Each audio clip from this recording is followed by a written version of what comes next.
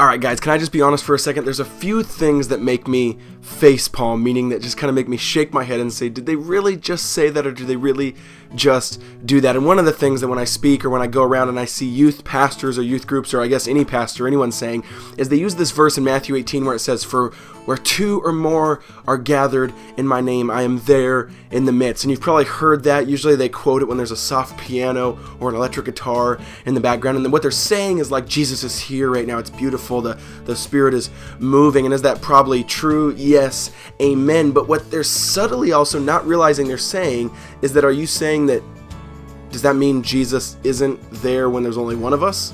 Like they use it to say, oh, there's two or three of us, so he must be here, as if when there's one of us or when we're just in our room reading our Bible, he just, sorry guys, there's not two of you, so I just can't show up yet. I just can't show up when you're reading your Bible. No, he doesn't do that, but I think it comes from a misunderstanding of Matthew 18. So real quick, I want to check out the verse and then talk about for a second. Now, Matthew 18 is not about the presence of Jesus, meaning where is he? There's other verses about that.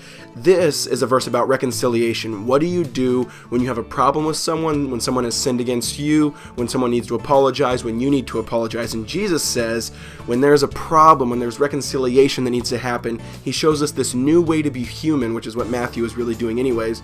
The Sermon on the Mount is kind of like this new human manifesto. And so he says, if your brother sins against you, go and tell him his fault between you and him alone. So go to him, don't post it on Facebook, Twitter, go to him and say, hey, I've been sinned against, I feel like I've been bullied, I feel like I've been hurt by you. And if he listens to you, you have gained your brother. And if you've experienced this, you know that's true. And then he says, but if he does not listen, take one or two others along with you, that every charge may be established by the evidence of 2 or 3 witnesses, which is a reference to the Old Testament. Then it keeps going on, and in the end, it says, for where 2 or 3 are gathered in my name, there I am among them. So it seems to me like he's actually saying, hey, this is about reconciliation. This is what it means to be human, to deal with problems in a way where it's not just like a patched up sew job where it's just going to split again when there's tension. It's saying, hey, this is true reconciliation, true healing.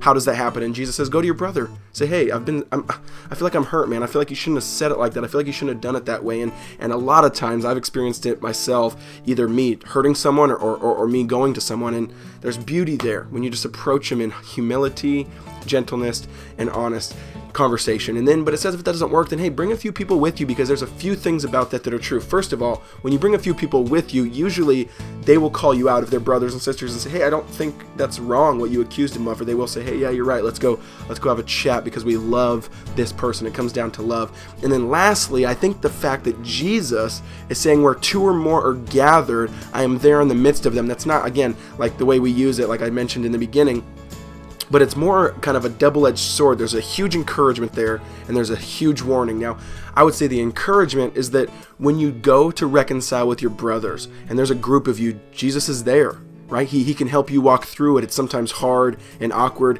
and messy. Ask for guidance. Ask the Spirit to lead you. Ask for gentleness, humility, respect, and honor for that other person. And then it's a huge warning because Jesus is there, the Lord of the universe, the person who knows your heart, the person who knows their heart. He's right there and he sees it all. So you can't fake it. You can't just kind of try to always act like the victim or always act like something's wrong, but you can say, hey, maybe I am the victim, maybe I'm not, but he's there. He sees the hearts, and there's a deep accountability when Jesus is there. So it's a warning and an encouragement. So I hope that encourages you. I hope if there's anyone in your life that you need to maybe just call up or maybe chat with, you need to apologize to, they need to maybe apologize to you, Matthew 18 is the way to do that. Matthew 18 verses 15 through 21. So if you need what Jesus, the words he says on this topic, flip there. So I love you guys. You guys are awesome. Talk to you later.